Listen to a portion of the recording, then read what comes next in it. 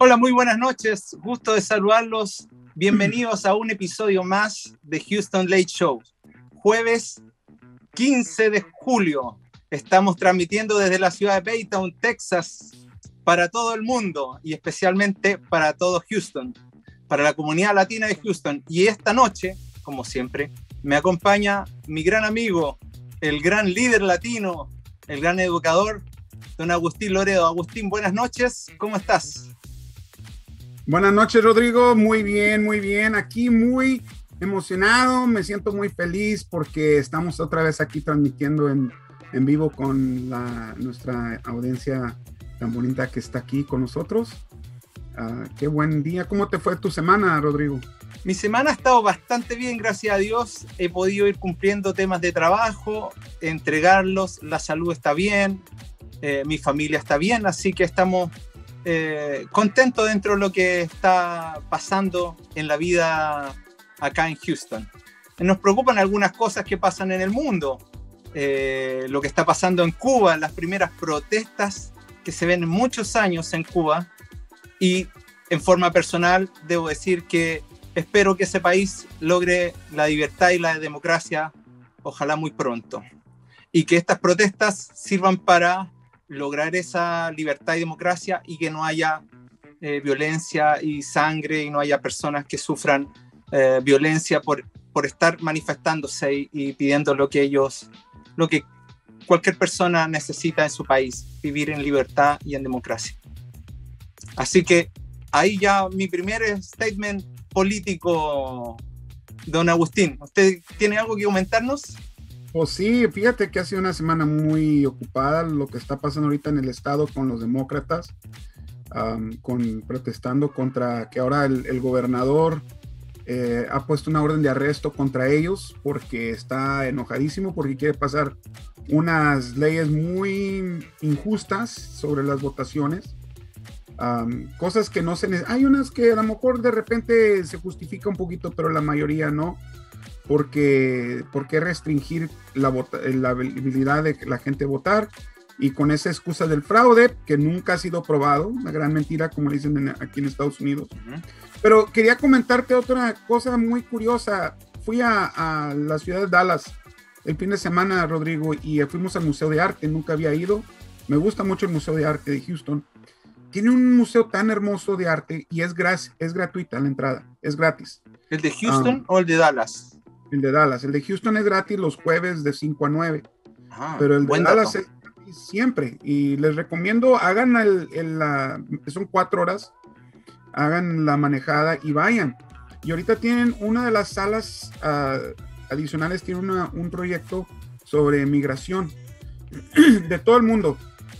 Y yo hago este proyecto, pero vi una parte de esa exposición que me hizo pensar bastante, donde hablan de diferentes tipos de migración a este país, ¿verdad?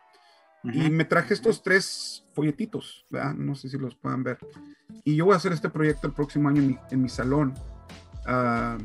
Uno dice, bueno, ¿qué pasaría si te trajeras una maleta? Porque hay gente que inmigra a este país con una maleta. ¿Verdad? ¿Qué es lo que te traerías? Si tú te ibas a cambiar a este país, ¿qué te traerías con esta maleta? Yo doy clase a muchos muchachos que vienen de otros países, que yo a mis alumnos, no importa de dónde son, yo los quiero mucho a mis alumnos. Que si nomás dijeran, te puedes traer una mochila, ¿qué le pondrías a tu mochila? Uh-huh. Esto está de pensar, porque de todo lo que te pertenece, si tu papá te dice, o tu mamá te dice, mañana nos vamos a Estados Unidos y vives en un lugar lejano y toda tu vida la tienes que caber en una mochila, pero para mí lo más severo, que es una realidad, ¿qué te trajeras si nomás podías traerte lo que traes en el bolsillo? O sea, ¿qué escoges? Uh-huh. Es fácil decir un celular, es fácil decir eso, pero fue una cosa que me impactó, la verdad, mucho, de que a veces no pensamos lo que pasa a la gente, y especialmente nuestros amigos, nuestras familias, nuestras gentes, los niños que tienen que dejar toda su vida atrás. Y en verdad muchas veces no pensamos en los padres que dejan a sus papás, sus amistades, El simple hecho de ir a tomar una soda con tus amigos los viernes después de la escuela, eso ya no existe porque vienes a otra vida completamente diferente donde supuestamente todo es mejor. Y lo pongo entre comillas. Y me impactó mucho ese proyecto y quería compartirlo con los que nos están viendo porque es un proyecto que tengo planes de hacerlo en mi salón este año, pero es algo que en verdad nos hace pensar. Muy bien, un buen proyecto porque genera empatía, genera ponerse en el lugar de la persona que está inmigrando. Yo hoy día te compartí un video de una canción que hice en mi primer trabajo acá y que de alguna manera reflejaba mi sentir respecto de los inmigrantes, de los que somos inmigrantes y de lo que venimos a hacer a este país. Alguna vez la vamos a poner aquí si se da la situación. Hoy día vamos a hablar de inmigración. Tenemos un gran invitado, pero antes quiero saludar a quienes nos están viendo, don Agustín, porque tenemos gente que nos está sintonizando. Mire, don Luis Hernán Núñez desde Chile nos está viendo. Jerry Schaefer, saludos a Rodrigo y Agustín. Saludos, Jacob, gracias por apoyarnos siempre. Lisbeth Maldonado nos dice saludos. Grace Darlington también nos dice saludos. Y Carmen Barrié Román también nos está viendo y sintonizando. Le agradecemos. Y si tienen alguna pregunta, cualquier pregunta que tengan para nuestros invitados o para nosotros, la leemos en pantalla y la hacemos.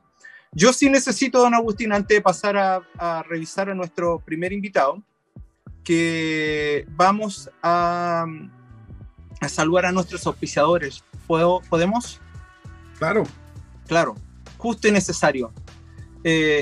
Nuestro primer auspiciador es don Sebastián Núñez, dentista. Todos sabemos, aquí voy a arreglar esto inmediatamente, todos sabemos lo importante que es tener una dentadura sana. Ponga su salud bucal en manos del doctor Sebastián Núñez. Él, con todo su equipo, le atienden de la mejor manera, usando la tecnología más avanzada al servicio de su salud y de su sonrisa.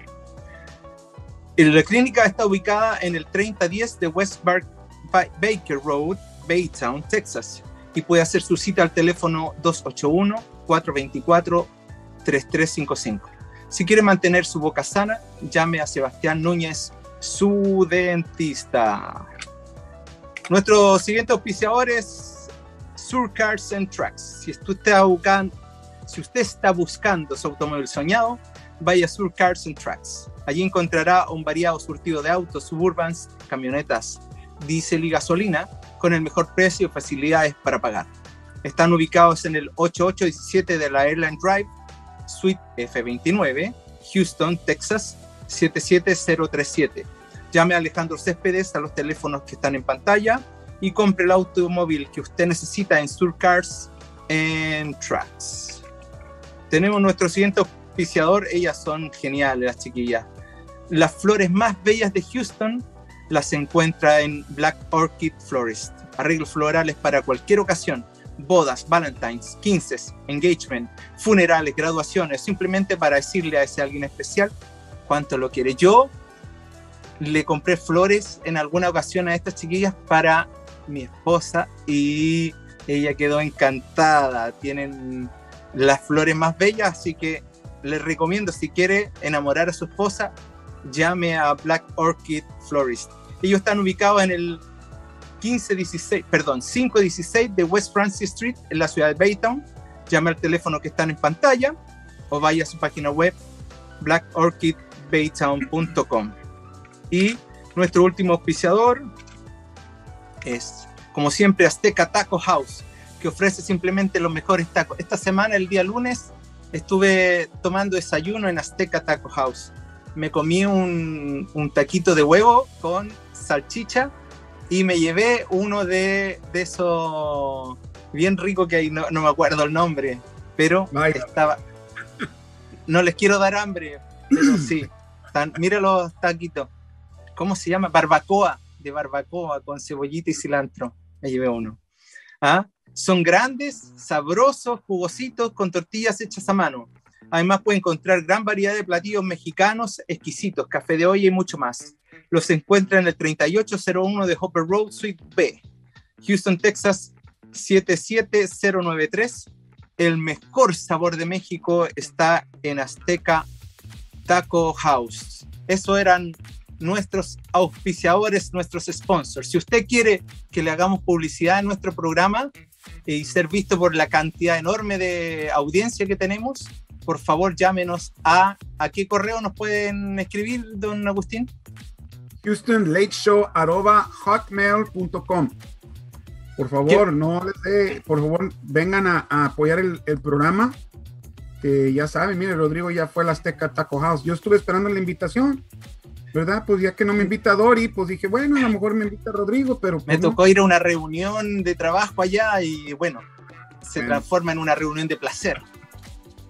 Pero sí, ¿cómo no mezclar trabajo con placer? Tengo la suerte de trabajar en una compañía y en un ámbito que amo, y por lo tanto trabajar para mí es un placer. ¿Ah? Tengo la suerte. Yo sé que usted también ama la docencia, don Agustín. ¿Sí, no? Claro, claro. Sobre todo esta etapa de vacaciones. ¿Ah? Pues ya no quiero pensar. No quiero pensar en el trabajo, quiero pensar en que haya más vacaciones. Más vacaciones. Pero pensemos en que hay un invitado muy especial, que tiene un background gigante que nos va a contar mucho de lo que él está haciendo. Por favor, don Agustín, cuéntenos quién es y salude a nuestro primer invitado. Claro que sí, tenemos el gran placer de tener con nosotros hoy a Orlando Lara, que sacó su bachelor's, su licenciatura de la Universidad de Stanford, con una maestría de la Universidad de Nueva York y una de Cornell. Es una persona, y ahorita está estudiando su doctorado en la universidad, en antropología en la Universidad de California en Irvine. Es una persona, un académico, un trabajador cultural, social y un escritor. Es parte del grupo de escritores Macondo. Y yo tuve el placer y en verdad un privilegio trabajar con él cuando él inició el programa de estudios mexicoamericanos en Lee College, que él inició y que todavía existe ese grupo que se llama Más Raza, donde él en verdad prendió algo aquí en Baytown con nuestra juventud. Mi hijo de hecho es parte de ese programa de la organización Más Raza, y yo como padre se lo agradezco 1000 veces. Pero yo creo que más importante, que aunque él es de Houston y aunque él está en California, ha sido una parte clave de ayudar de implementar los estudios étnicos en nuestro estado y a nivel nacional. Y tenemos con mucho honor que presento al señor Orlando Lara. La verdad que sí. Orlando, buenas tardes, buenas noches. Buenas noches, Agustín. Un honor estar contigo y la verdad, el trabajo que hicimos en Baytown todavía está conmigo, la verdad, todavía está conmigo, y fueron los estudiantes de Baytown que me impulsaron a mí a seguir con mi carrera, porque había yo dejado un programa de doctorado, pero cuando yo los estaba motivando a ellos a no dejarse ser marginalizados por los estudios, yo empecé a decir, pues creo que es tiempo de terminar este doctorado, porque yo también me sentí oprimido en mi momento. Pero un honor estar contigo, Agustín, y te agradezco mucho la invitación y todo lo que has hecho en Baytown y por todo lo que me apoyaste cuando yo estaba ahí. No, Orlando, yo la verdad que te admiro tanto, y hablando de eso, pues la verdad que pusiste mucha huella aquí en Baytown, y yo supe que hubo mucho empuje contra alguno de los programas y los pensamientos. Has cambiado, en verdad cambiaste el pensamiento de mucha gente que se está graduando ya en las universidades, y es por causa de lo que tú, la semilla que pudiste implementar en ellos. De hecho, una de las razones de que queríamos preguntarte es algo que ahorita es muy importante, que tiene que ver con los estudios étnicos, es eso de Critical Race Theory. Lo platicamos un poquito hace unas semanas, pero nos podías explicar un poquito exactamente. Es algo que todo el mundo dice, pero la verdad no sé si todo el mundo sabemos lo que es. Sí, no, es algo que yo usaba cuando yo estaba en Lee College, muchos de los conceptos que ahorita voy a describir, yo también los usaba. Y es un sistema de pensamiento legítimo. Merece estar en los colegios, merece estar en la educación pública. No es un monstruo, no es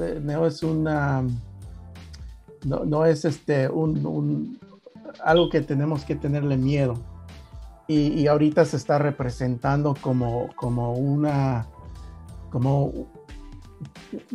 monstruo que se tiene que atacar. Pero realmente... ¿En qué consiste el Critical Race Theory?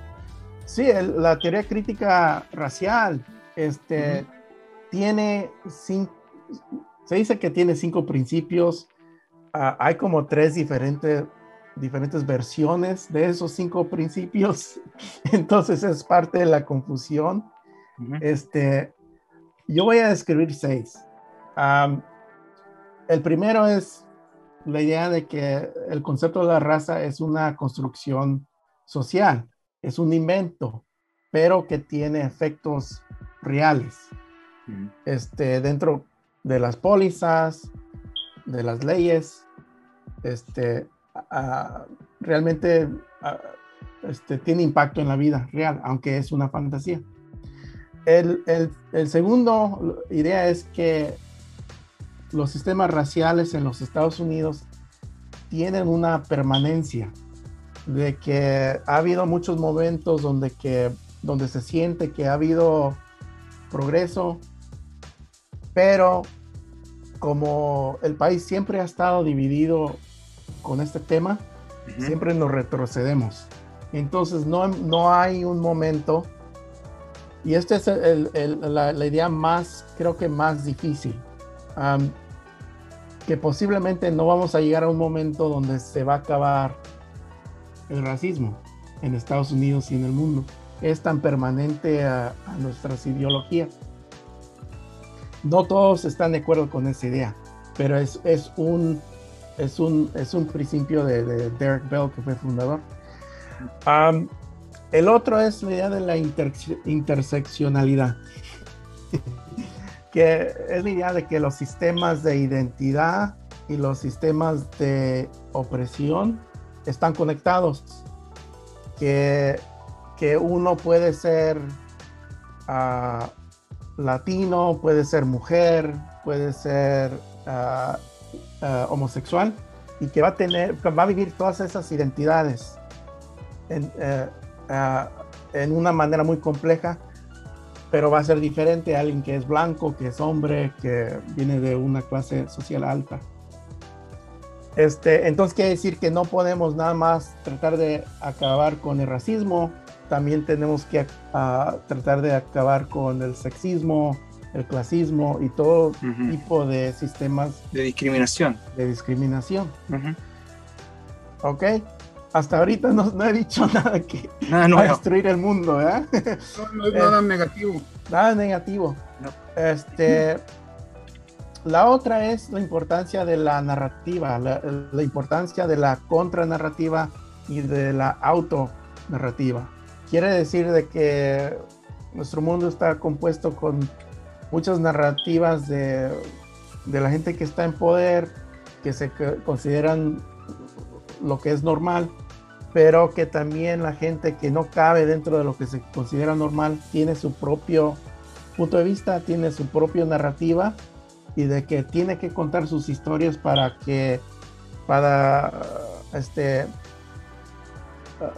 desestabilizar lo que pensamos que es lo normal. Otro concepto es la idea de que, y esto también es duro para los conservativos, pero también tiene una crítica muy importante de las ideas liberales de la igualdad. Entonces, una idea liberal de la igualdad quiere decir que para tener igualdad en nuestra sociedad simplemente tenemos que darle la misma oportunidad supuestamente a todos, y todos tienen que trabajar bien duro, y aunque haya pobreza, eso no quiere decir que no haya igualdad. simplemente quiere decir que algunos trabajaron más duro que otros. El CRT dice que en vez de buscar simplemente la igualdad de oportunidad, tenemos que también ver cuáles son los efectos, qué es la realidad que estamos viviendo. Entonces, si vamos a decir un ejemplo, alguien que tiene una deshabilidad, ¿no? Que está en silla de ruedas. Si lo vamos a tratar a él igual que a alguien que no está en silla de ruedas, entonces con una escalera para entrar a la escuela es suficiente, ¿verdad? A todos lo estamos tratando igual. Uh-huh.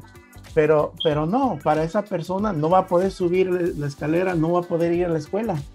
Para realmente él tener esa igualdad de oportunidad, tenemos que construir una rampa para que ellos puedan subirse. O sea, no podemos darle lo mismo a todos y decir que estamos creando igualdad en la oportunidad. Okay, y ahí los conservativos se enojan mucho porque para ellos nada más todos tienen que tener lo mismo y ya con eso se acabó, pero no, todos venimos al mundo con diferentes privilegios, con diferentes oportunidades y tenemos que diseñar sistemas para que todos tengan la misma oportunidad. Me tocó, perdón Orlando, me tocó estudiar hace muchos años en Chile para ser abogado. Y dentro de lo que estudié se hablaba incluso del concepto de la justicia distributiva. Sí. Que no era darle a todos lo mismo, sino que era darle a todos lo que necesitan para que haya equidad. Exactamente. Y eso es muy diferente a darle todos lo mismo, porque no todos tienen las mismas necesidades, porque no todos van a lograr el mismo resultado con los recursos que se les está dando. Y hay gente que necesita otros recursos. Exactamente. Uh-huh. Y la otra parte es de que también nuestro sistema social no trata a todos iguales. Entonces tenemos que ajustar. Nunca partimos todos desde el mismo punto. Desde el mismo punto. Uh-huh. Como una vez cuando yo estaba enseñando este concepto en Baytown, tenía un estudiante que era veterano y para decirles la verdad, él me criticó decir, tú estás dando nada más un punto de vista. Pero cuando estaba él por fin captó la idea de la equidad y la idea del privilegio, cuando dijo, pues sabes qué, creo que lo que estás diciendo es de que algunos entran el mundo como si fuera un videojuego y ellos están jugando en el easy mode, no sé cómo se dice en el nivel más fácil. En el nivel más fácil, porque todo lo tienen, ¿no? Y hay otros que entran al mundo y tienen que jugar en hard mode, en el nivel más duro, porque no tienen papás, son negros, son homosexuales, o sea, tienen el sistema un poquito en contra de ellos. Y eso no quiere decir que la gente es racista ni nada, nada más quiere decir que tienen ciertos privilegios. Y eso ahorita los conservativos no están no distinguen entre la idea del privilegio y la idea del racismo. Para ellos el decir de que gente blanca tiene privilegio dentro de un mundo que privilegia a los blancos es decir que ellos son racistas, y no es verdad, no estamos diciendo eso. El último concepto, sí, Agustín. No, procede con el último concepto y luego pregunto. Sí, el último concepto es y a veces se incluye, a veces no se incluye, pero viene de Derek Bell, que es la idea de la convergencia de intereses, que quiere decir para lograr cambios dentro de un sistema donde hay gente que tiene más poder que otros, se tiene que convencer a esa gente que tiene más poder de que ellos tienen algo que ganar. Uh-huh. Entonces ahorita con los republicanos que quieren censurar y eliminar a CRT, ellos piensan que tienen todo que perder, que la crítica que estamos dando no solamente va a crear igualdad, sino va a crear discriminación inversa, como ellos les gusta decir, que ahora ellos son los que van a ser oprimidos. Y nadie que es un académico o que estudia estudios técnicos, nadie está diciendo eso, ni los más radicales.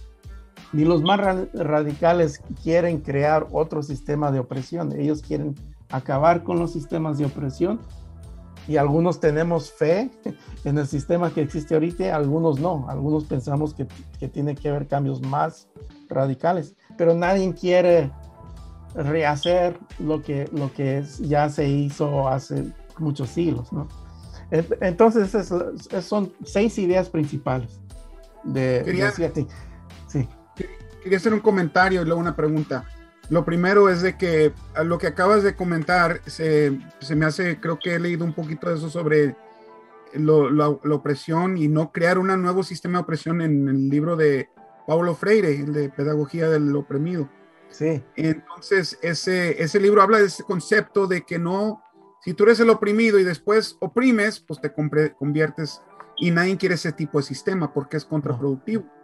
No. Pero lo que te quería preguntar o pedir tu idea y tus comentarios es, ahorita es uno de los pleitos más fuertes que hay en la legislatura de Texas, y es algo que nos afecta mucho en nuestros salones, porque, por ejemplo, yo doy estudios étnicos, doy estudios mexicoamericanos en mi clase, y básicamente lo que ellos están pidiendo, lo que ellos describen como critical race theory, o sea, que el diablo que ellos han inventado, elimina simple y sencillamente el concepto de enseñar la historia no de una perspectiva diferente, sino la historia en sí.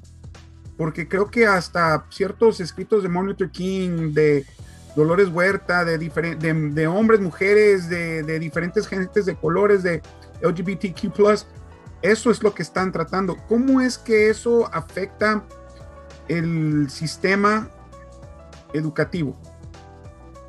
Pues es una confusión muy grande, porque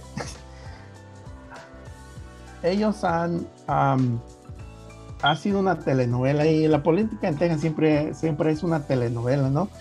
Pero ha habido tantas versiones. Hubo una versión en la Casa de Representantes donde empezaron a decir, ok, si esta es una legislación que según es antirracista, porque eso es lo que están diciendo ellos están diciendo, nosotros somos los que estamos en contra del racismo, y ustedes son los que quieren construir un nuevo racismo en reversa, que es la misma crítica de los 80s, es nada más nuevos términos, ¿no?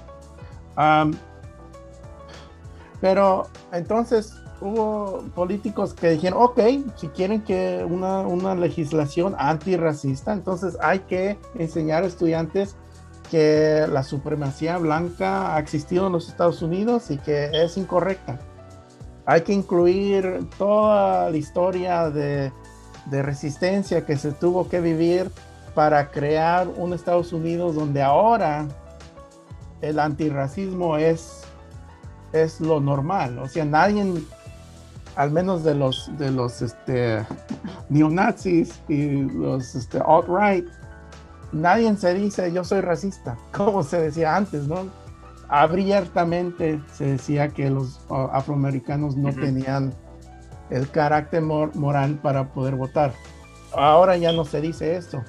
Pero entonces si realmente esto es una legislación antirracista, y si realmente los republicanos lo que están peleando es decir que los Estados Unidos siempre ha creído en la libertad y en la igualdad, que no es verdad, pero vamos a decirles, ok, siempre ha sido la inspiración de los Estados Unidos de crear un país donde todos somos iguales. En papel sí, en la Constitución papel, está escrito, en papel, pero en la práctica se ha visto que es lejana a la realidad, ¿no? Sí, pero ni en papel, porque cuando se escribió la Constitución, abiertamente se decía que los afroamericanos contaban tres partes, 3 entre 5 partes que un blanco. O sea, realmente no se creía en la igualdad cuando se fundó Estados Unidos. Ese concepto se tuvo que pelear por generaciones, por siglos, para que ahora podemos decir, ok, creamos en la igualdad. Pero lo que estoy diciendo es de que para mí si realmente se cree que en los Estados Unidos la aspiración ha sido de crear la igualdad, entonces tenemos que incluir toda la lucha que se tuvo que tener para llegar al punto donde el país supuestamente es antirracista. Realmente no lo es, pero ese es el debate, ¿no? Es un debate. Pero ellos, para pasarla dentro de la Casa de los Representantes, agregaron esos nuevos puntos de César Chávez, Native Americans, todo tipo de... todo lo que se tuvo que pelear, incluir para poder llegar a un punto donde hay una semblanza de igualdad. Pero todo eso ahora lo quieren quitar. Y quieren decir, no, pero todavía está en los estándares. El hecho de que lo estamos tachando de aquí no quiere decir que no se va a enseñar. Pero lo que se está diciendo es de que eso no es parte de la narrativa. Y eso no es esencial. Lo esencial es la Constitución, lo esencial son estas aspiraciones que teníamos y toda la lucha para llegar a la igualdad, eso no es esencial. Están borrando parte de la historia. Sí, entonces, pero crea mucha confusión porque para los maestros y los estudiantes se está diciendo esto no es parte de la historia de la lucha para la libertad y la igualdad en los Estados Unidos. Orlando, según tú, sí. Perdón, ¿qué relación tiene todo este tema de la discriminación y el racismo con el problema que estamos viendo ahora de inmigración, con la supuesta crisis de inmigración que se ha vivido durante los últimos años en este país? Bueno, no, está todo muy conectado, la verdad. Está todo muy conectado. ¿Qué es lo que se está diciendo aquí, no? Se está diciendo que hay una ideología CRT. Ellos inventaron un concepto de CRT y están diciendo está dominando en todas las escuelas, que realmente no está pasando. Nada más porque han construido un término, una definición tan amplia que cualquier cosa pueden decir ahorita que es supuestamente CRT. Pero con el tema de migración, creo que esto es parte, ¿no? de lo que se ha visto, es de que siempre en los Estados Unidos se ha encontrado grupos que se consideran enemigos, threats. Claro. Y ahorita los inmigrantes se miran como una amenaza. Una amenaza, ¿no? Y esa amenaza ha estado ahí con más intensificación desde 9/11, donde se juntó, tuvieron una excusa. Sí, tuvieron una excusa, pero también en los Estados Unidos y la gente blanca especialmente se sintieron atacados. Se sintieron que Estados Unidos estaba decayéndose, que era vulnerable, que ya no iba a poder ser el país más fuerte del mundo. Y ahorita mucho de lo que se oye dentro de este debate de CRT es de que ellos piensan que estos conceptos que yo acabo de describir van a convencer a los estudiantes que este no es el mejor país del mundo, ¿no? Y que se van a, no sé, aliar con terroristas o lo que, ¿no? Con el enemigo. Entonces, lo que estoy diciendo es que estamos en un momento donde... Cuando justamente estas enseñanzas buscan todo lo contrario, sí, hacer más grande este país. Porque sí, las personas que vienen y que están bajo los estudios, ustedes que son profesores, que están estudiando, se hacen más grandes valóricamente, afectivamente, si son capaces de entender a la persona que está al lado, que es diferente a ellos mismos. Entonces, al contrario, todos estos estudios o estudiar estos procesos que tú hablas de conseguir estos derechos civiles principalmente, habla de lo que se necesita recordar siempre para que eso no se pierda en el futuro, y lo difícil y lo que costó lograrlo. Exacto. Entonces, sí, entonces esta idea de que es interesante porque se oyó mucho hoy, no sé si Agustín, yo creo que sí estabas oyendo, ¿no? Que quieren decir, no, es que la educación, aquí tenemos que enseñar que este es el país mejor del mundo, que es muy especial, excepcional, pero esa idea no es tan excepcional. O sea, todos los países del mundo piensan que son los mejores del mundo, hasta los países comunistas piensan que son los mejores países del mundo y tratan de usar la educación para indoctrinar a estudiantes, hacerlos patriotas, ¿no? Y no pensar más allá del país. Orlando, sí. Perdón, te iba a un comentario. Yo cuando estaba en la Universidad de Houston hace rato, cuando era más joven, tenía un poquito más de pelo, pero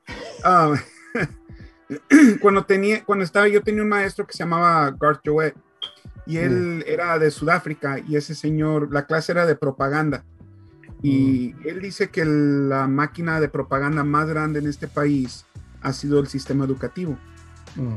Hay gente académica, gente que estudia, que dice que esto básicamente en una forma vulgar de decirlo, dice que estas son las patadas de ahogado, que porque el grupo de personas que más están hablando o gritando de critical race theory son los hombres blancos, ni necesariamente no hablan ni de las mujeres, hablan de los hombres blancos, y que porque eso, su tiempo está llegando a un fin, porque no solamente Estados Unidos, sino el esquema del mundo ha cambiado a un nivel donde gracias a aparatitos es fácil saber lo que está pasando en cualquier parte del mundo a cualquier momento del mundo, del día.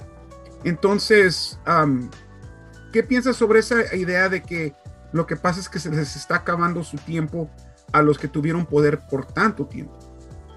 Sí, no, exactamente, estoy de acuerdo. Un artículo que me gustaba usar mucho con estudiantes en Baytown, tenía un párrafo que decía, para la gente que está acostumbrada al privilegio y al poder, la igualdad se siente como opresión. O sea que no, y eso lo entendían los estudiantes blancos también. Ellos lo entendían que eso podía pasar si estás acostumbrado porque hay un programa, un show, una serie, creo que se llama Them, muy interesante. Trata sobre la ciudad de Compton cuando era totalmente blanca, y dentro de este programa, ¿me puedes repetir la pregunta, Agustín, para que no se me vaya? Sí, de qué piensas sobre esto del concepto de que los que han tenido poder por tanto tiempo se les está acabando, y por eso esto se han convertido en una cosa tan importante. Vemos lo de la presidencia de Trump, que fue lo que él simple y sencillamente, mucha gente que lo apoya decía, es que él está del lado del trabajador americano, pero ¿cuándo ha trabajado un solo día ese señor? Entonces, sí, ese concepto de que es cuando se convirtió en donde explotó eso de critical race theory, las protestas de Black Lives Matter, las injusticias que mira, ahorita en las fotografías vi una foto que tomaste con Jenny Torres y que hablamos el otro día en el programa de Joe Campos Torres. Ese tipo de elección bajo estas leyes nuevas no se podría enseñar en las clases y ver las injusticias sociales que existen bajo el sistema en donde vivimos. Y si como democracia y como un país de libertad no nos dejan enseñar lo que ha costado esa libertad, el simple hecho que este país empezó con un acto de rebelión, cuando aventaron el té al agua en Boston, ¿cómo es posible que esto pase? Entonces mi pregunta es esta, me fui bien lejos para preguntarte esto. ¿Tu opinión es que quizás es eso, que lo que pasa es que el grupo dominante le empieza a llegar su tiempo? Sí, porque están viviendo una narrativa de nosotros contra ellos, de que si creamos igualdad para los demás, eso quiere decir que nosotros vamos a perder algo. Y el simple hecho de perder privilegio es algo positivo. Sí se siente un poquito duro, ¿no? Cuando se usa esa conciencia. Vamos a decir, uno siendo hombre en un grupo de mujeres, estamos acostumbrados a siempre poder dominar la conversación. Pero si uno empieza a decir, ok, voy a escuchar más de hablar, eso no es una opresión. Eso es simplemente darle a la gente la chance de ellos también tener su propia oportunidad. Y es lo que no pueden ver ellos. Yo no puedo explicar por qué. Más que están viviendo en una narrativa donde si nosotros tenemos y les damos más chance a los demás a tener derechos, obvio que nosotros vamos a perder algo, ¿no? Y no tiene que ser así. La verdad es que creo que esa situación se está dando también en varios países. En Sudamérica se ha visto por lo menos en mi país, hubo un movimiento durante los últimos años que buscaban eso, cambiar el sistema político que perpetuaba a las personas de poder en el poder y alejaba el poder del pueblo. Y normalmente las personas que están acomodadas en cualquier país tienden a tratar de mantener el status quo, a mantener la situación como está, porque no quieren perder sus privilegios. Y perderlos implica que van a trabajar más o que ya las cosas no son tan fáciles para ellos. Y ellos entienden que debe ser así, de que porque ellos nacieron donde nacieron y conocen a las personas que conocen, debería ser una situación que no cambie. Ellos deberían ser los jefes, ellos deberían ser quienes toman las decisiones, y les da un poquito de urticaria que venga alguien que es más pobre, más humilde y que tenga derechos. Sí. Por eso es que una de las razones de este programa es enseñar la importancia política del voto, de la participación, de hacer lo que tú haces, de estudiar, de enseñar estas teorías que vayan cambiando de a poquito la mentalidad y que le hagan sentir a la persona que está en una posición de superioridad respecto al otro, de que estar iguales no significa que ellos sean menos, sino que, de hecho, ahí está lo que tú decías, que hay que generar ese cambio en las personas que tienen el poder o que se sienten superiores. Hay que generar ese cambio. Sí, recordé el ejemplo del programa que se llama Them, y tocan en Compton en los 50s, donde se decía en ese tiempo, ¿qué pasó con la idea de que ser blanco, hombre y de 21 años significaba algo? porque ellos estaban viendo, dentro del programa están viendo que una familia afroamericana está moviendo a Compton, entonces toda la comunidad empieza a inventar maneras de intimidarlos, de sacarlos de Compton, y lo que están peleando es poder recrear un mundo donde ser blanco, hombre y de 21 años les daba ese privilegio, ¿no? Y creo que es lo que está pasando ahorita. Ya no cuenta por lo mismo lo que contaba antes ser blanco, hombre, ser blanca y mujer, y ellos piensan que se les va a acabar el país si no recrean ese mundo. Uh-huh. El otro ahorita que comentabas eso, Rodrigo, también porque sí está pasando y es un problema muy severo que a veces no, este país por ser tan fanfarrón es el que más se nota, ¿verdad? Pero me acuerdo cuando pasó el huracán Katrina, que obviamente el grupo que más fue afectado fue el grupo afroamericano de Nueva Orleans, y que tuvieron que salir de la ciudad. Francia, en uno de los periódicos, publicó un artículo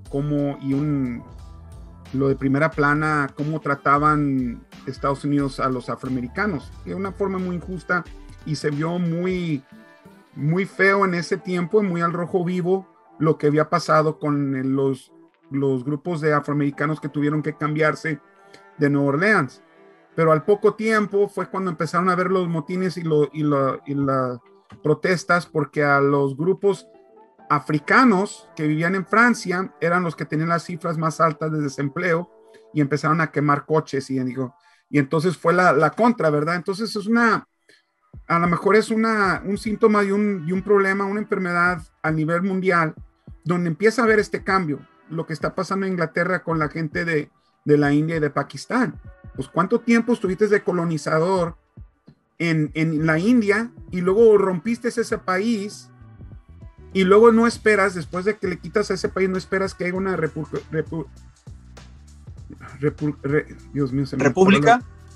No, una consecuencia de lo que has hecho? Es lo mismo que está pasando en Estados Unidos ahorita. Hablaste ahorita de la migración, de que después de que vas a otros países y les quitas lo poco que tienen, y en algunos muchos les quitas, quieres luego decir que hay problemas de inmigración. Pues no hay un problema de inmigración, porque en primer lugar este país se ha aprovechado de la mano de obra barata de nuestra gente, porque no le pagan la cantidad correcta. Lo otro es de que quieres arreglar inmigración, reinvierte con intereses lo que le quitaste a ese país, y eso es lo que no quieren hacer. Entonces yo pienso que eso es parte del problema de critical race theory, porque se están encontrando en una situación donde no los quiero aquí más que para que trabajen, pero pues los hijos van a la escuela, los hijos se gradúan, los hijos van a la universidad y quieren posiciones de poder como cualquier otra persona. Y ese es el problema que yo miro a la base, que se empieza, y no nomás al nivel estatal, nacional, pero inclusive al nivel local, se empiezan a perder esos tipos de poderes donde ellos podían manejar y mangonear el poder a lo que ellos quisieran. Sí. Para aplicar un poquito aquí el CRT, creo que explica un poquito también el concepto de las narrativas dominantes y las contranarrativas. Y creo que en Baytown esto se ve también, porque a mí me impresionó mucho cuánto yo podía instruir a los estudiantes y nadie me molestaba. Nada más era cuando los estudiantes empezaban a ser activos, o cuando empiezan a sentir que cuando nada más estamos como minorías, cuando nada más nuestras ideas son como ideas minoritarias, a veces lo toleran, ¿no? Pero cuando esas ideas empiezan a entrar dentro de los sistemas, empiezan a hacer las ideas dominantes, es cuando se les está acabando el mundo, ¿verdad? Sí. Y creo que eso es lo que está pasando. Para ellos, CRT sienten que está dominando todo, pero eso no es problema. Eso es bueno, de que tantas escuelas estaban empezando a decir, tenemos que ver nuestras prácticas de equidad, nuestras prácticas raciales, tenemos que ver cómo estamos tratando a nuestros estudiantes.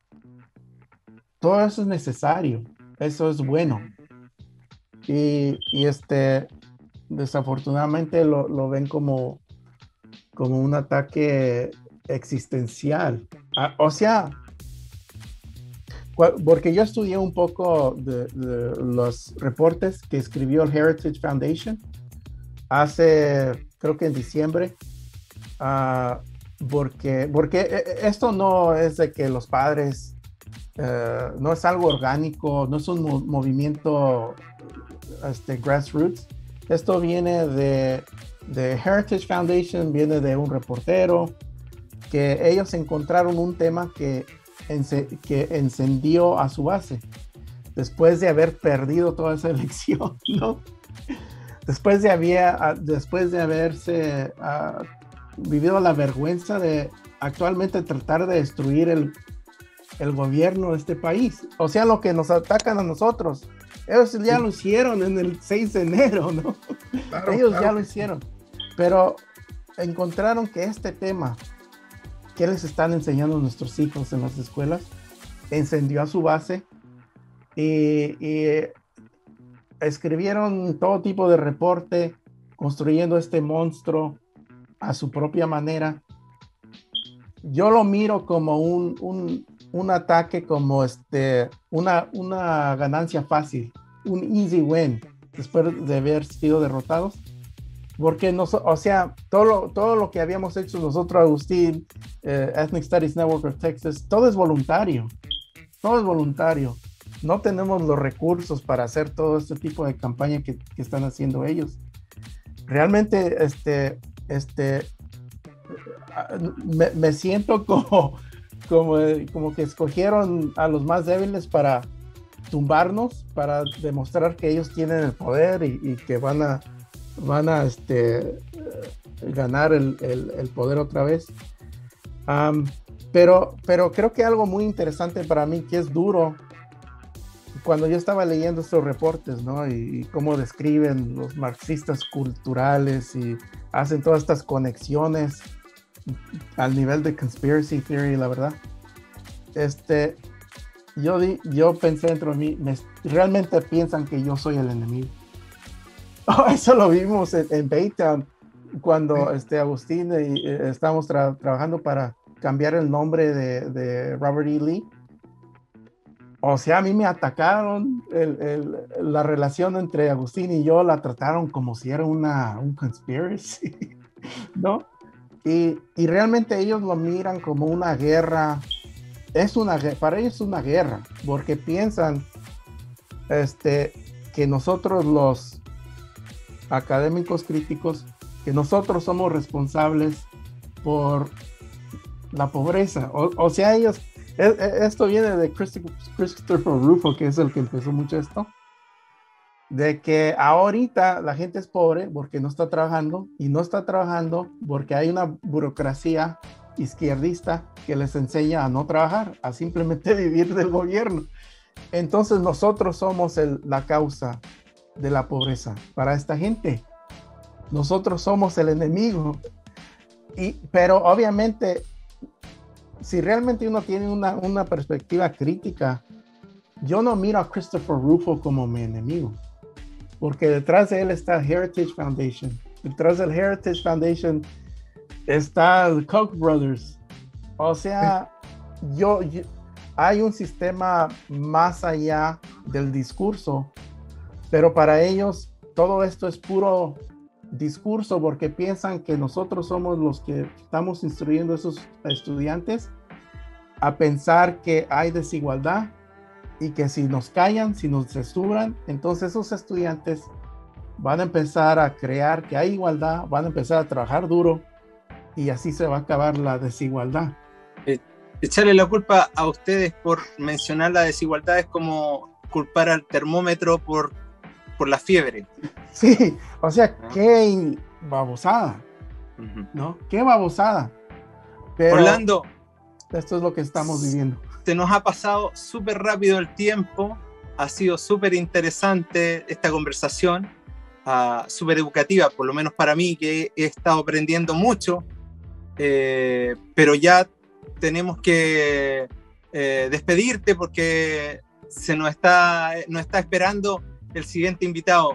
Te tenemos que agradecer de todo corazón que hayas querido compartir. Nos quedaron varios temas que podríamos seguir hablando en el futuro. No sé si estarías dispuesto a acompañarnos en una próxima, en el futuro, a conversar estos temas, a ver cómo se han ido desarrollando las situaciones políticas y sociales de lo que nos estás comentando, tanto en inmigración como en la educación inclusiva que ustedes están tratando de llevar a cabo.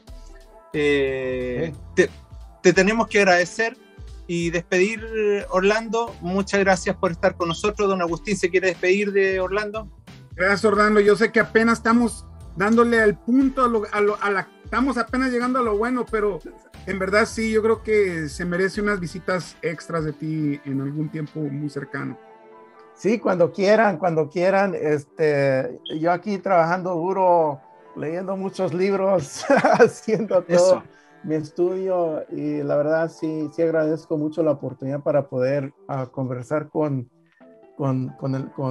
nuestra gente en español, en nuestro lenguaje.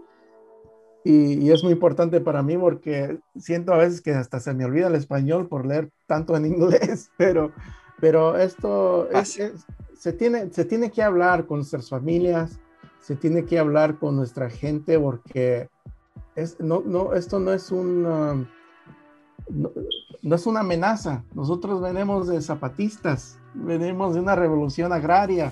Esto es parte de nuestra historia y la tenemos que seguir contando. Gracias, Orlando.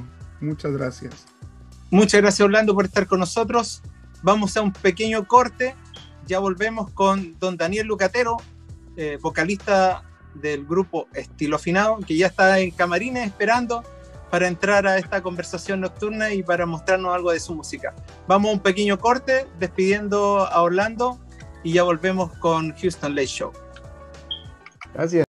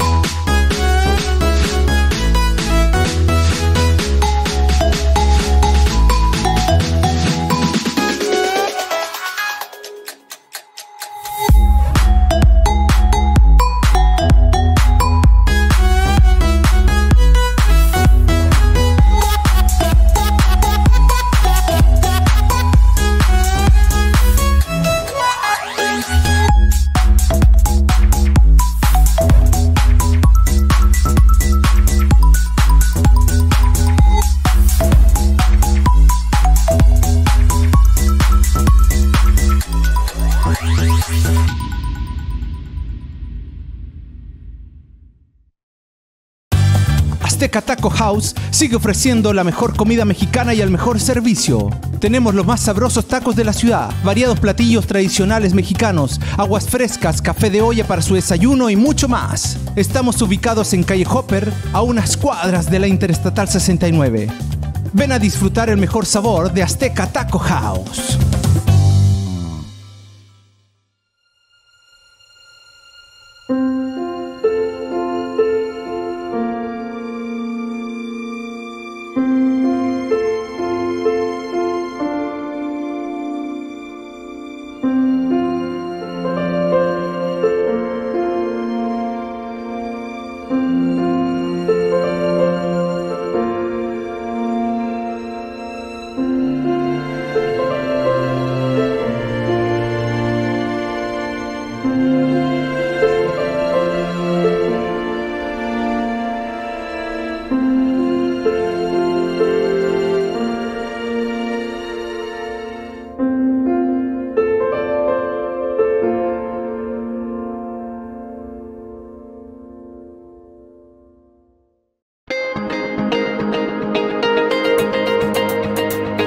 Bienvenidos a Imperio Ballrooms de Fotomundo Event Planner. Permítanos realizar su evento soñado. Usted puede elegir cualquiera de los dos salones, con capacidad para 300 y 400 invitados, ambos bellamente decorados, con una espaciosa pista de baile, con un cómodo cuarto privado para novias y quinceañeras, con un bar a su disposición y con un amplio estacionamiento para recibir cómodamente a su familia y amigos. Contamos con completos paquetes con todos los servicios incluidos para que usted se libere de cualquier preocupación y disfrute su evento como debe ser. Nuestros managers y staff siempre preparados y dispuestos a entregar el mejor servicio. Nuestros salones están ubicados en el centro norte de la ciudad, muy cerca de usted. Permítanos hacer realidad su evento soñado. Tenemos la experiencia y la capacidad, porque en Fotomundo amamos lo que hacemos.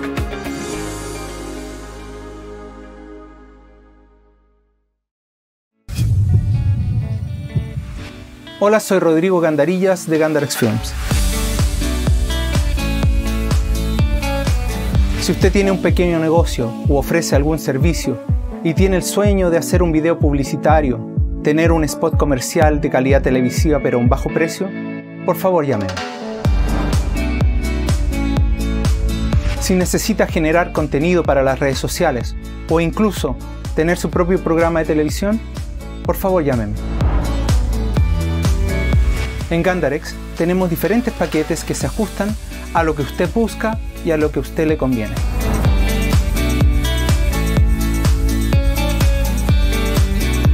Confíe en nosotros para generar las imágenes que usted necesita para proyectar su compañía o producto al mundo. Soy Rodrigo Gandarillas de Gandarex Films y espero su llamado.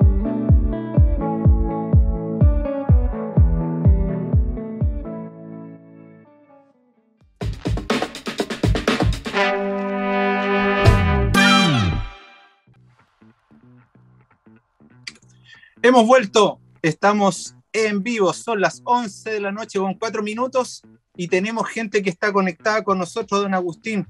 Le voy a decir que nos está viendo don Sergio Ibarra, que dice: hola amigos, aquí estoy disfrutando de su programa. Marilú Ortubia le decía: Orlando, so great to see you again. Orlando Lara nos acaba de escribir: gracias Marilú, felicidades. Gran persona, Rodrigo. A eso tengo que leerlo 2 veces. Un gusto conocerlo y hablar con él. Y Agustín, ¿ves? Orlando Lara dice: bien, Marilú, felicidades. Gran persona, Rodrigo. Lo repetí porque me ayuda. También, Rodrigo, también había unos comentarios. Díganos. Por ejemplo, Alejandro Céspedes dijo que igualdad contra equidad. Versus equidad. Hinojosa, totalmente de acuerdo. Está viendo con nosotros desde Monterrey Eduardo de la Rosa. Entonces yo creo que es un tema que fue muy, muy educativo, especialmente con algo que en verdad como se oye ahorita mucho en la noticia, pero no sabemos exactamente, y nos ayudó un poquito a entenderlo Orlando hoy. La verdad es que tenía pensadas muchas preguntas relacionadas con inmigración, pero nos fuimos con el tema del Critical Race Theory, ¿cómo se dice? Critical Race Theory. Critical Race Theory. Ahí está, sí, y es tan importante que esa información esté en nuestros niños en los colegios. Súper importante, no solo en las casas, sino que también en los colegios. Sí. Pero bueno, tenemos un invitado. ¿Quiere presentarlo usted también? Porque presentó también a Orlando quiero que presente a nuestro siguiente invitado. Pues la verdad que también qué honor y privilegio presentar a un buen, bueno, yo lo considero mi amigo y una persona que ahorita hay que hacerme amigo de él porque este muchacho va para arriba y muy pronto vamos a poder decir, bueno, yo no sé, pero aquí Daniel Lucatero estuvo con Houston Late Show. Tenemos el honor de presentar a Daniel Lucatero, el vocalista y guitarrista del grupo Estilo Afinado. Muchacho, yo les voy a decir una cosa, un muchacho joven, se acaba de graduar de la high school y sin embargo ahorita le está yendo re bien con la música. Me ha tocado verlo más que dos, tres veces, pero la verdad que lo acabo de ver hace como un mes en el parque aquí en Baytown Viejo, en el escenario con la ciudad de Baytown, tuvo un programa y él estuvo ahí y como siempre, muy bien. Una tocada excelente. Daniel, buenas noches, ¿cómo estás? Muy bien, ¿y usted? Yo muy bien, gracias por estar con nosotros y ahora vamos a tener música presente. Sí, pues vamos a echarle ganas a ver cómo sale. Bien, me parece. Tan jovencito. Yo me considero músico, Agustín es músico y para llegar al nivel que ustedes están se requieren algunos años o tener mucho el talento que tú tienes en realidad. Te felicito por tu talento y tan jovencito. ¿Desde cuándo empezaste a trabajar o a hacer música? Pues he estado en la música ya casi 4 años. Empecé a los 14 y ya trae 18 años. Tengo 18 años. 18 nomás. ¿Y cómo toca? Sí, pues gracias, muchas gracias. Mucho trabajo con mis padres y todo, como la familia, porque ellos también son músicos. Familia músico. Sí. Ah, mira qué bien. ¿En qué tipo es lo que te iba a preguntar? ¿Qué es lo que te inspiró para empezar a tocar música? Pues era mi papá, porque él también estaba en un grupo antes, se llamaba Grupo Rival. Desde que yo era bien joven, yo me quedaba con mis abuelitas y con mi abuelita, y ellos se fueron a tocar a las quinceañeras y a todos los eventos así. Y yo allá cuando yo tenía casi 7 años, me daban el cowbell. Y ahí empecé a echarle ganas con el cowbell, así todo lo practicas y todo eso. Yo era muy feliz ahí con el cowbell, siempre. Oye, hay un sketch muy entretenido de Saturday Night Live, clásico, con el cowbell. Sí. Vayan a verlo, pero bueno, me imagino que para un niño de 7 años ya estar en el escenario es algo muy agradable y memorable, pues te marcó. Sí, pues me sentía bien feliz ahí ya casi quería, pues me enseñaba mi amigo tenía una guitarra también y después de verlo con la guitarra, así como tocaba la guitarra, me enamoró de la guitarra. Y después de eso me dije a mi mamá, yo quiero una guitarra así como la de amigo. Y nosotros fuimos al pawn shop a comprar una. Sí, me la llevé la guitarra así del pawn shop, bien feliz. ¿Qué edad tenías? 14 años. 14, bien listo para aprender, porque yo primero yo tocaba el acordeón. Me llevaba el acordeón a comer y pues pues a todos los lugares allá a comer, a usar el baño, hasta todo, a dormir. Hasta todo. Yo tenía el acordeón ahí conmigo. Yo siempre me gustaba, me encantaba la música siempre. ¿Y te cambiaste a la guitarra? Sí, porque me sentía que cuando yo me fui a las parties, era más fácil a tocar la guitarra que el acordeón. Y me encantaba más cómo suena la guitarra, todo. Ya. Además perdón, Agustín, dale. No, te quería comentar que aquí te mandan saludos. Felicidades, Daniel, so proud of you, Miss Julita Rincón, que está viendo ahorita el programa en vivo. Que te quería preguntar que me imagino que estar en la preparatoria, en la high school, y estar en un grupo, pues me imagino que has de tener bastantitos amigos y has tenido bastantes tocadas. ¿Cuál ha sido una de las, en tu trayectoria como músico, cuál ha sido uno de los momentos más memorables que has tenido? Bueno, pues todas mis tocadas han sido memorables, pero si tenía que escoger un momento, sería cuando nosotros fuimos a un evento que se llama Smoke Me Out. Era un evento de Rancho Humilde, una disquera que nosotros firmamos con una disquera que se llama Rancho Humilde.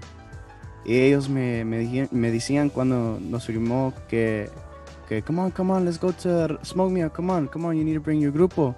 Ahí andaba bien feliz a estar con ellos, Rancho Humilde, porque ellas son una disquera bien grande, la disquera más grande de toda la música ahorita todas las canciones, todos los Big Dogs, ahí andan en Rancho Humilde. Los Big Dogs, ¿cuáles son los Big Dogs? Los Big Dogs se llaman Nathan Elcano, Junior H, even Pepe Aguilar está ahí con ellos. Ellos, sí. Felicidades, sí me habían comentado que ustedes habían estado firmado con Rancho Humilde y qué mejor forma de representar nuestra comunidad. Sí, pues me siento bien feliz de estar en el... ¿Y en esa tocata, quién más estaba presente? ¿Mande? En esa tocata que tú mencionas como memorable, ¿había algún otro artista presente? Sí, era todos los artistas estaban ahí, como Junior H, una persona que está bien grande, Junior H, Fuerza Régida, los hijos de García, ahí andaban todos los Big Dogs. Ujú. Y el dueño de la disquera me invitó. Y ahí andaba y me invitaba a sentar con ellos. Y pues, Perfecto. Yo quiero que escuchemos un poquito de tu música. Voy a poner un clip. ¿Qué Ok. le parece? Vamos Sí. a poner un clip de una cancioncita que creo que están haciendo promoción ahora. Por lo que vi en la página de web, es como lo último que han hecho. Se llama Un Buen Chalecón. Vamos a escuchar un pedacito de esa canción y volvemos a conversar con Daniel Lucatero, el vocalista del grupo Estilo Afinado. Vamos a escuchar Un Buen Chalecón de Estilo Afinado.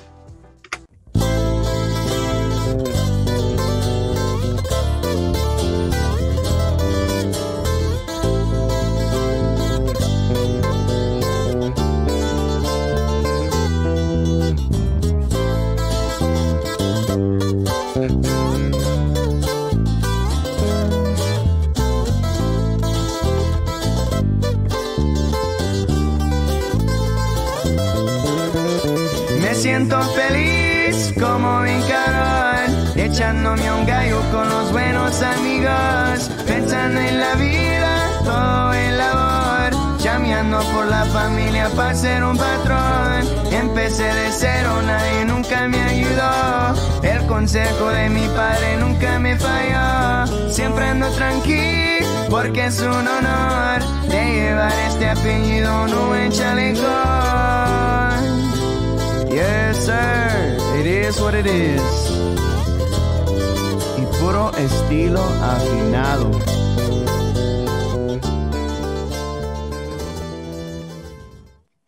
Puro estilo afinado. Buena. yes. Oye, Buen Daniel. chalecón. Ujú. Oye, Daniel, ese Lamborghini que salió ahí, eso te lo regalaron cuando firmaste el contrato. I wish. No. Ojalá que un día sí me regalen una Lamborghini así. No va a ser necesario que se la regalen, Daniel. Con su talento usted se la va a comprar. Oh, pues muchas gracias.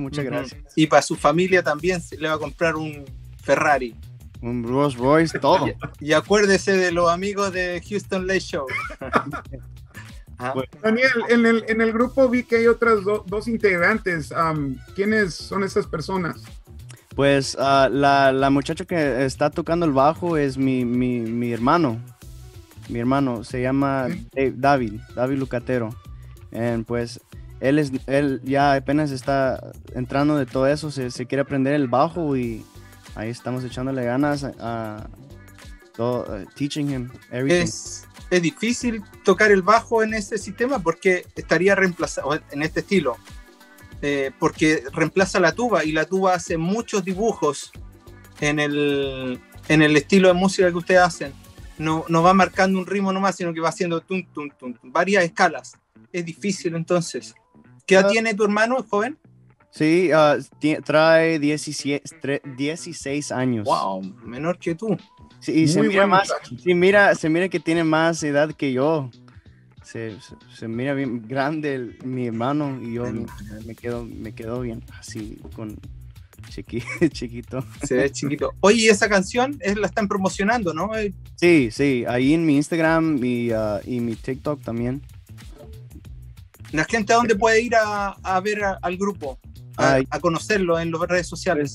Pues si quieren, ahí andamos en mi Instagram, que es Daniel Lucatero Oficial, y en YouTube, en VHR Music y Rancho Humilde, ahí andan los videos de mi grupo. Uh-huh. Y estilo afinado oficial en Instagram. Ahí andamos de todo. Estoy tratando de hacer un Facebook, pero eso es lo que tenemos ahorita, Instagram y TikTok. Daniel, y te acabas de graduar en mayo, ¿verdad? Sí. O en junio. No hace ni un mes y medio que te graduaste. ¿Qué es lo que tienes de planes de estudiar? Sí, me quiero ser ingeniero mecánico. Ser ingeniero mecánico. Y todavía me falta dos o 3 años para recibir mis bachelor's degree. Ah, qué bien, qué bien. Y vas a seguir con la música, me imagino, también. Sí, nunca me voy a dejar de eso. Nunca. Es que la música uno no la puede dejar. Voy a hacer un comentario y a ver si no me regañan por ahí los de la ciudad, pero yo voy a dar a la luz de que yo estoy muy feliz porque yo con mis amigos Fred Aguilar y Jacobo Schaefer iniciamos el programa del Festival de Grito Fest y me dio mucha felicidad saber que este año va a tocar Ramón Ayala, pero para abrir Ramón Ayala el grupo Estilo Afinado va a tocar. Yo no sé, será que porque pues Ramón, yo sé que para ustedes ya Ramón Ayala ya está un poquito más rucón, pero como quiera es una buena oportunidad para ustedes abrir para ese tipo de personas, pero pues diría que ustedes ya están acostumbrados con lo que iniciaron en el programa con Racho Humilde.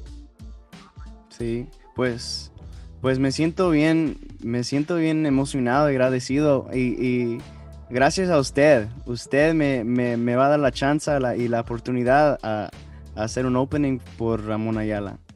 Pues muchas gracias. No, yo creo que a mí me va a hablar Ramón Ayala y me va a dar las gracias a mí porque le tocó estar en el mismo escenario con ustedes, porque donde quiera, yo admiro mucho el estilo de música que ustedes tocan, porque obviamente por la edad que tienen atraen a la juventud, pero ahorita estaba con mi mamá platicando un ratito, estaban tomando café, y estaba mi tía y le estaba contando, no se lo olvide el show, va a estar el estilo afinado. Dijo, va a estar el estilo afinado, mis tías. Bien emocionadas. Tienen arrastre entre todos los rangos etarios. Sí, eso es excelente. Sabes que has hecho algo bueno cuando todas las edades te quieren escuchar. Oh my. Pues no sé qué decir. Pues gracias, muchas gracias. Me siento bien emocionado por eso, por el comentario de usted y de su madre. Muchas gracias a su madre. Oye, Daniel, ¿y quién más participa del grupo? ¿Mande? Aparte de tu hermano, David, ¿quién más está tocando contigo en el grupo? Pues ahorita un amigo que se llama Samuelón. Pues él es un buen amigo y ahorita está empezando también. Él quería aprender y yo ahorita no estoy tocando con los otros dos que están en el álbum cover de Eres mi droga. Ajá. Porque pues algo pasó, nomás, no voy a decir nada más. Perfecto. No hay que decir nada más. Pero ya el grupo tiene su tiempo. Sí. Hay nuevos integrantes, pero ya vienen haciendo música hace un tiempo ya, ¿no? Sí, casi 4 años. 4 años desde que yo empecé. Yo empecé a tocar y a tocar en eventos también. Y live shows, todo eso. Oye, ¿quién hace las canciones, la letra, las composiciones? Yo, pero con el ayuda de mi mamá y mi papá, porque la verdad, ustedes saben que la verdad yo no puedo hablar muy bien español. Y mi mamá me llama Suselina porque estoy tratando de aprender más todos los días, hablar más español, pero ahorita pues es algo, mi mamá me dice es algo bonito que estoy tratando de aprender más, porque antes que la música no pude hablar con mis grandpas y con mis abuelitos y nada, y ellos nomás hablaban puro español. O sea, el aprender a cantar en español te ha permitido poder comunicarte con tus abuelitos. Sí. Mira qué bonito. Sí. Eso es bien importante. Y además que nosotros hacemos este programa en nuestra lengua porque consideramos que es muy bella y que podemos rescatarla. Porque yo voy a hacer aquí una crítica. Como la gran mayoría de las personas habla 2 idiomas, los que hablan español hablan también inglés, tienden a confundir, a olvidar y bueno, a mí me gusta en este programa tratar de hablar lo mejor que está dentro de mi capacidad para que nos vayamos acostumbrando. Tenemos palabras que no debemos olvidar y que las decimos en inglés. Ahora, la mezcla es bien bonita también y es propia de esta ciudad. Pero sí, es bueno saber hablar ambos idiomas lo mejor que se pueda para comunicarse con los abuelitos y para escribir canciones. Sí, es algo bonito. Todo como quiera, Daniel. Hablas bien, Daniel, y muy bien, y lo importante es hacerlo. Y yo la verdad que me comentaste que antes de que a lo mejor batallas un poquito, pero pues lo has hecho muy bien. Lo has hecho muy bien. Pues muchas gracias. Me gusta el apodo de Celina. Me acuerdo el de Seleno Lucatero. Seleno. Ya lo vamos a ver llenando estadios, si Dios quiere. Sí. Oye, Daniel, ¿no quieres tocarnos algo? Tienes la guitarra, te pedimos que la tuvieras al lado, pero preparaste todo el estudio. Agradecido por la dedicación. Pues si quieres compartir con la gente que está viéndonos algo de tu música. Sí, les voy a echar una del Un Buen Chalecón, si está bien con usted. Por supuesto. Y dice: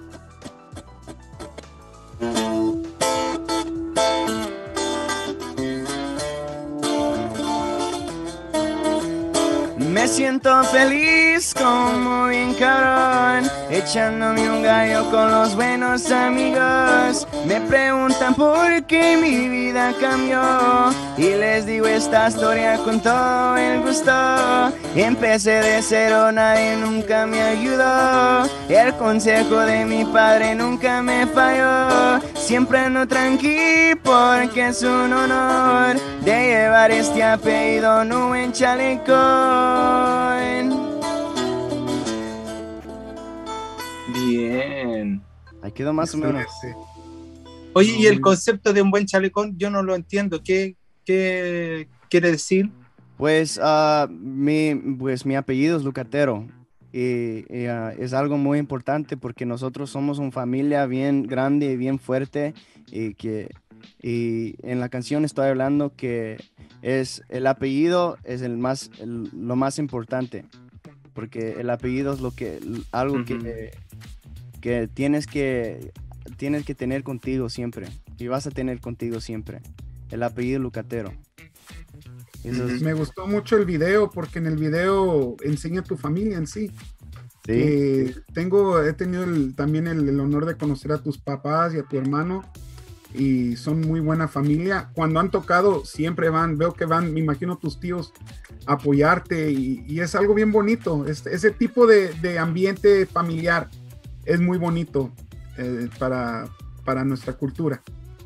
Sobre todo que es tan joven. Tan joven. La otra vez entrevistamos también al Big Charro, a José Ignacio Cortés, y él también es muy joven y lleva un tiempo y también tenía el apoyo de su familia. En todo esto, el apoyo familiar para los artistas jóvenes es muy importante. Imagínate, hace 5 años no podía manejar, tenían que llevarlo a las tocatas e ir a buscarlo. Entonces, oye, está el gran artista, oye, tengo que llevar al artista a la casa porque si no, no puede manejar. Eso es súper importante en las familias. Sí, mi familia se siente muy orgullosa de mí y me apoyan en todo, siempre. Siempre, si yo estoy tocando en un lugar y me tienen que levantar a las 6 en la mañana, mi mamá ahí anda a las 5 esperándome en la troca así y listo, me apoyan siempre, todos mis tíos, mis tías, todo. Daniel, ¿cuáles son los proyectos que vienen para Estilo Afinado? ¿Qué es lo que están planificando? Pues quiero lanzar otro single y después de eso vamos a seguirle ganas con un álbum. Quiero echarle más ganas a la música porque ya me gradué y me quiero ¿cómo se dice? I want to get out of here. I want to move, put my music out there así para que toda la gente me conocen más.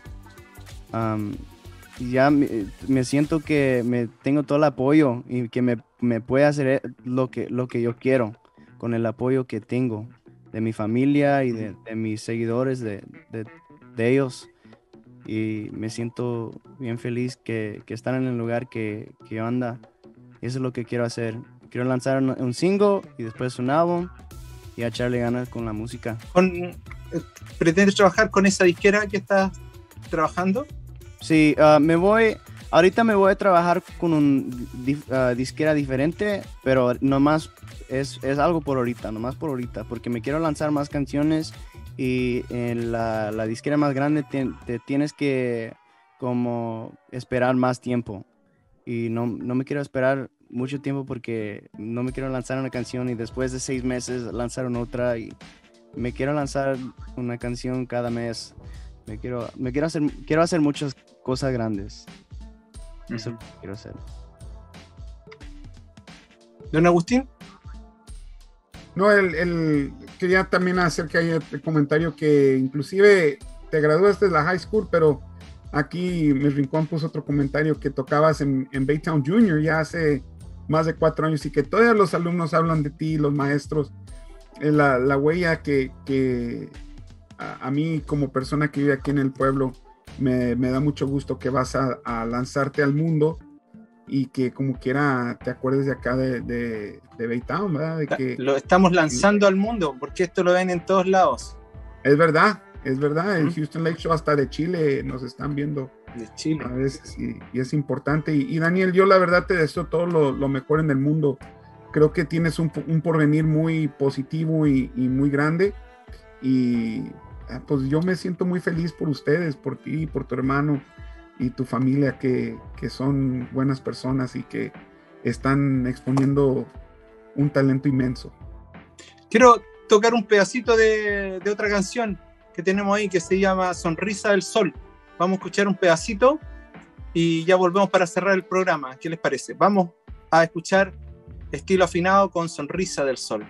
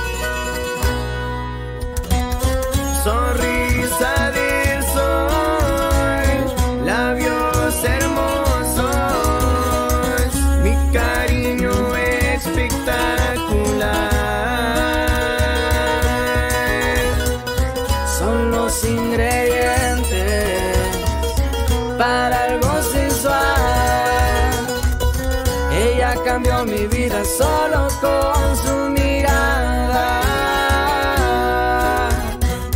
y cuando sus labios tocan los míos,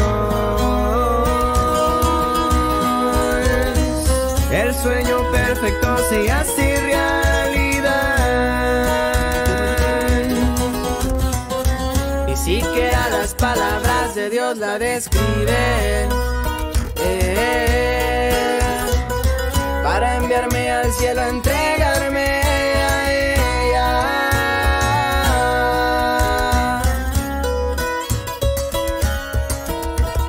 Te quiero mucho, mi reina, y somos Estilo Afinado.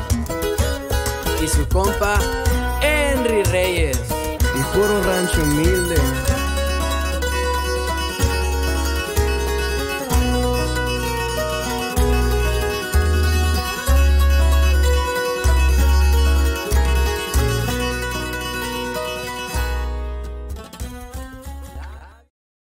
Puro rancho humilde, estilo afinado. Hoy te quiero mi reina, decía esa letra. ¿A quién se le refería a usted, joven? Pues a la de turno.